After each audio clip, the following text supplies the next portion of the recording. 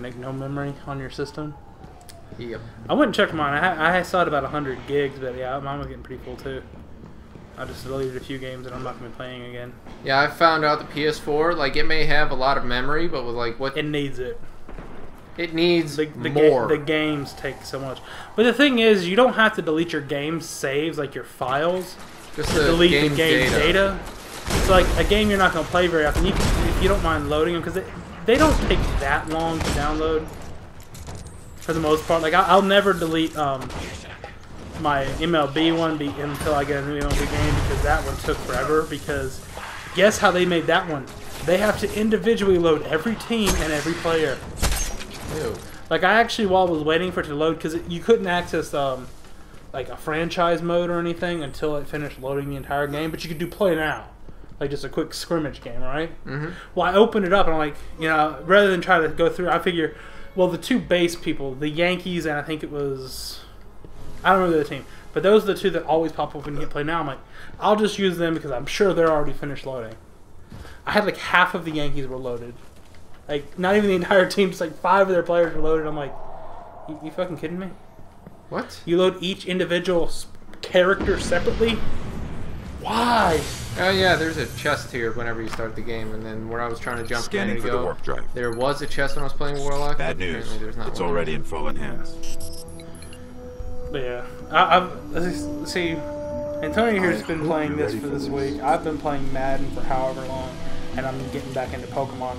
That's what, like, I think that's one thing is I don't know. Do you actually have this spurt where occasionally you just decide you want to go back to Pokemon for a while? Yeah, but the thing is, like 5 minutes later, because I literally have nothing to do but just fucking breed home edges until I get the red one. I get sick. Well, see, that's why I like that I have both games. I can literally just keep one of them as like where I'm constantly go back and maybe try to catch a few new Pokemon or breed things. In the walls. And I can always start the other one over. Right, that's what I have. That's what I do with X. I start that one over if I feel like. I start X over as well because I like Xerneas better. But let's be honest, of the legendaries in this gen, it's Xerneas' series this time. If you think about it, each Pokemon or each series really has that one Pokemon that they're kind of overarching legendary, right?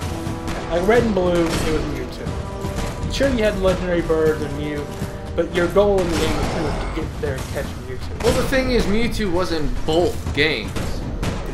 Yeah. Whereas... But I mean, I guess Gen 2 wasn't quite that way, but it felt like that to me because... You really had no choice in the matter on that one. Well, you can only get one of the 2 main legendaries at a time, and Celebi was ungettable in America. Yeah, they had an event in Japan, but they never did it in America. Up until Pokebank came out, which I'm very happy about. Yeah, I've got it. So I blanked so much that when I was looking through my Pokebank, I'm like, how the fuck did I get a Celebi? It took me like 3 or 4 days of thinking about it. I'm like, oh, that's right. But seriously, I want a Victini. I had a Victini, but that was like when I actually got the Victini. I bought a fucking black too that had Meloetta previously loaded in it. Yeah. But around that time, I was fucking horrible with Pokemon games. Like I played them and get to the point because I never had anyone to play them with. I just got fucking sick of having them and doing nothing with them. I turned both of them back in. Lost Victini, lost the Meloetta I fucking had. Yeah. So I mean, I feel stupid for turning that shit in. But I mean, like I said, I never had anyone to actually play it with. Because I'd always be doing other things. I got sick of just them sitting there with like not being able to do anything with them. I will tell you, one of the coolest legendaries in a specific game was Giratina and Heart Gold Soul Silver. Because put him out as your lead, you just got this massive death dragon walking behind you. Oh yeah. But he doesn't walk around inside. It's only when you're outside he walks around. You just killed an But that's just cool. I mean, you can have Lugia too. But Giratina is fucking Giratina. You need to go see the speaker. See, I'm hoping that when Ruby and Sapphire come out, they sure as hell better give us a way to get Rayquaza. I'm sure they will. It'd be fucking like if I can't get Rayquaza, I don't even want to play the games. Ruby and Sapphire had a way to get at Rayquaza. I thought you couldn't get him until Emerald. No, you can get him in Ruby and Sapphire. You can, okay. It's just Emerald has more use. And of course, Ruby and Sapphire Kyogre and Groudon. Yeah. Yeah, no, that's also where they have the legendary golems, right? Like Regice, Registeel, and Regirock. Now, Regigigas is Gen 4. I didn't know that. Yeah. And he sucks. Regigigas is the worst legendary. Yeah. By a... Not design-wise. He looks cool as hell, but as far as his stats. And his problem ability... is... Like, have you seen his fucking ability? The fucking slow start pisses me off. But the thing is, once he gets going, he still doesn't do as much as he looked like he should be doing. Well, if he gets going and you've trained him and leveled him well, he can do a lot of damage, but... The problem is it takes 3 turns. 5 turns. Oh, Slow start is 5 fucking turns. And guess what? You're going to lose him in 5 fucking turns. I mean, he may be unless you're fighting a level 2 Pidgey, you're going to lose him in 5 turns. Yep. And when you catch him, don't you catch him at like level 1 anyway? I think so. There was a time. Or level 40, I don't remember.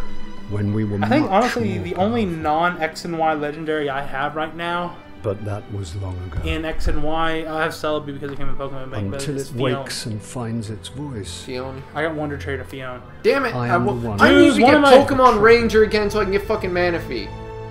You must have no end of He got a level questions 100 Zekrom. What? My friend got a level in 100 its dying breath. And Wonder Trade. The traveler created. Yeah. The What? Ghost I do need to get Pokemon Ranger though, because I'm pretty sure it's in game that you can get the Manaphy. As a weapon. Do they even sell that anymore? You probably get a GameStop. Are those even connected anymore? And do what the Shit, that's right. They cut off the DS a long time ago. A couple years ago, didn't they? What happened but I to mean, damn it. Wait, if you plug it into the 3DS. But I'm saying, can you connect the games? Centuries ago. Fuck, I don't know. You would need a DS and 3DS. I mean, you'd need 2 devices.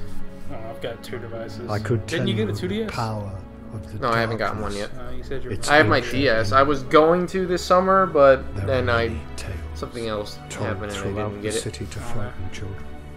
But I want them to release a game. Lately, those I don't care if it's Pokemon Z or Ruby and Sapphire or whatever, where it's actually capable. You're actually able to catch all the Pokemon. Yeah. Legendaries the darkness included. Is coming back. Like, see, I think, if I remember correctly, didn't Gen 3 originally give you an opportunity where you could catch, like, where you could catch Mew, you could even catch Deoxys. Dude, I'm fucking pissed off because I really wanted Deoxys, but because I never had a way of learning any of that shit was going on. I never got Deoxys, never got Jirachi. I didn't even know about that shit until after the fact. I wasn't playing the games during the not really. No, that's what I know. But well, the thing is, like, there's got to be a way to get Deoxys. I'm assuming they just want you to, forward it in, because the stones that change its forms are in the Fossil Lab. We're in this together now. Right. And in the Fossil Lab, you've got somebody asking about Genesect. So, can I get Genesect somewhere? Apparently, only if I got it in black and white when I did the event. Problem is, I never kept up with that, nor did I have the games at the time. Like, I freaking got rid of Black 2 literally right before Genesect came out. Yeah. They just need to find a way to make it where you can actually get all of the Pokemon. Mm-hmm. Right now, do you want to know the non-legendary I've had the hardest time getting for black and white? I mean, for X. Rattata.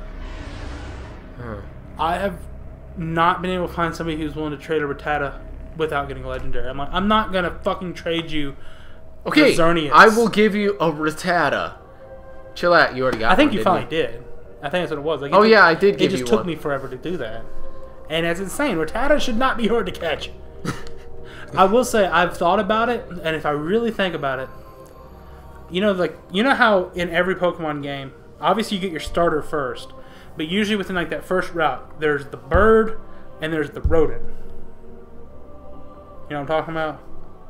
Every game, like Pidgey, Rattata, Hoot Hoot, and Sentret, Bidoof, and whatever the bird was for Gen 3, I can't remember his name.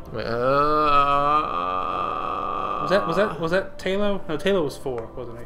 Talo was 4. Wait, who came out with Talo? No one came out with Talo. Did it? No, because there's always one. Because then there was Zigzagoon and Zigzagoon. No, Talo was 3. Talo and Bidoof. No, Talo and Zigzagoon were Ruby and Sapphire. Oh, that's right. And then Bidoof was 4. Right. Bidoof and Starly. And then Gen 5 had Bidoof. No, not Bidoof. You said Bidoof. not the Pidove. Pidove. Right, And Pidove. who was the rodent for that? It's the raccoon with the freaky eyes. The one that became the Watchhog. Patrat. And then you got Bunnelby and Fletchinger. I think it's hilarious. If you really look at the rodents have gotten worse. Yeah. Because Rattata, for all of his jokes, He was pretty good. Can wreck. Eradicate is fast, and you give it Hyper Fang, shit can wreck. Yeah. Sentret was pretty decent, and he was cute. Yeah. Furret was adorable. Furret was pretty cute. I personally would maybe switch 3 and 4 because I hate away. I like Bidoof. And Barrel is a badass HM slave. Yeah. This guy here can attest. In X and Y, I have like a level 80 Barrel that I took to the Elite Four and won with. Yes. He was. I didn't actually because I screwed up and I lost my Gyarados to, ironically, the Water Elite Four guy somehow. I don't know how that happened because I threw him out there to take a couple hits while I healed my Pikachu. I had a Pikachu in Elite Four because I couldn't find the Thunderstone. But I just had to heal him because one of his Pokemon did something, did a lot of damage. I'm thinking, Gyarados is going out there. He's not weak to water, so he can take a hit. No, his defense is ass. But he was like 10 levels higher. Yeah. And a water move's not super effective, so I figured he could take a hit. Well, they knocked him out, and of course, dumbass me didn't have any revives. Like, I bought potions and everything else, but I forgot revives. So I didn't have him going into the fire gym, so I'm like, crap, what am I going to do? And this happened to be the worst part about it. This happened to be the time that I ran through the game surrounded by fallen. and did not get a water starter, so I didn't get Squirtle or Froakie. I think that was actually the gym that I had. I had Blaziken and Chespin. Yep.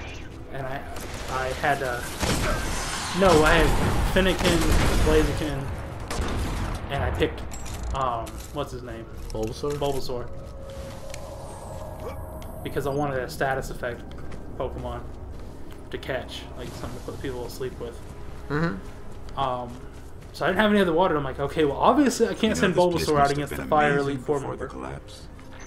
Unless I want him to die. Boarding the colony ships. Off to build cities beyond. And I was like, I guess I'm just gonna have to throw. I never made that before when I was double jumping. I guess I'm gonna have to throw Blaziken out there and just hope that I can win the war of attrition. And then all of a sudden I was like, hey, wait, the barrel's part water, Up the hill, and it has surf and waterfall. That's the Skyway. Let me just take a chance. So I threw the barrel out there and he swept Malva.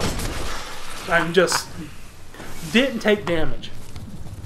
I gotta say, she's surprisingly easy to take out, though. If you have something that affects it. The only issue you'd possibly have is Brave Bird, but that's only because that thing is so damn fast it lets it off, but it's pretty weak.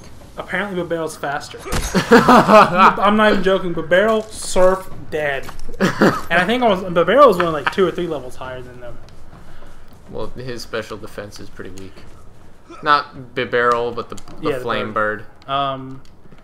Yeah, obviously, for me, because I always had Blaziken. I either had Blaziken and Delphox, or I had Charizard and Delphox. So the Steel guy was never a problem for me ever. The hardest one actually was Nosepass, because he has the rock typing. Right. But even that wasn't that bad. Honestly, and he had Sturdy. Fuck Sturdy. All you gotta do is literally just... Actually, he is weak to fire.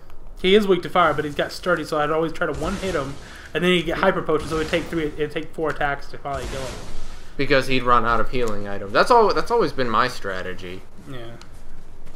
Who's the other one? Oh, the Dragon. The Dragon was